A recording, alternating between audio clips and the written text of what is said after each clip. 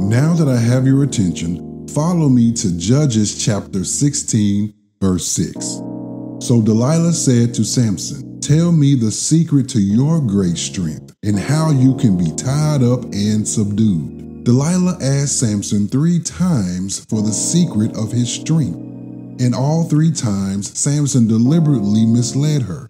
As we move down to verse 15 through 17, Samson, blinded by lust, finally gives in to her request, not knowing that she would use his secret to set him up for destruction. Before Samson was even born, God commissioned him to lead in delivering the Israelites from the hands of the Philistines. But because of him revealing the secret of his strength, he was disqualified from his God-given purpose. God also commissioned every believer to lead lost people to Jesus Christ. And just like Samson, the source of our power comes from God.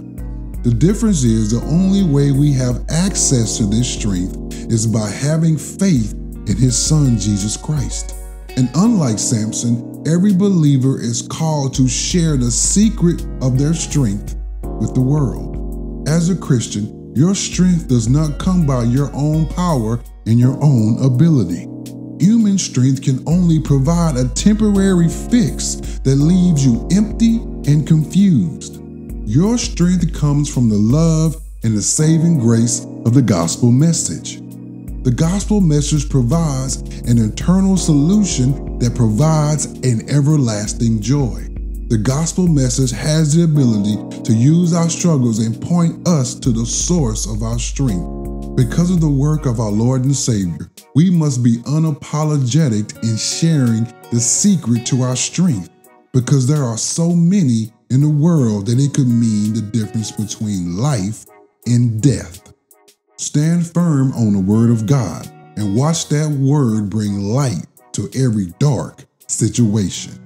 I'm going to leave you with the Bible verse from John chapter 1, verse 4.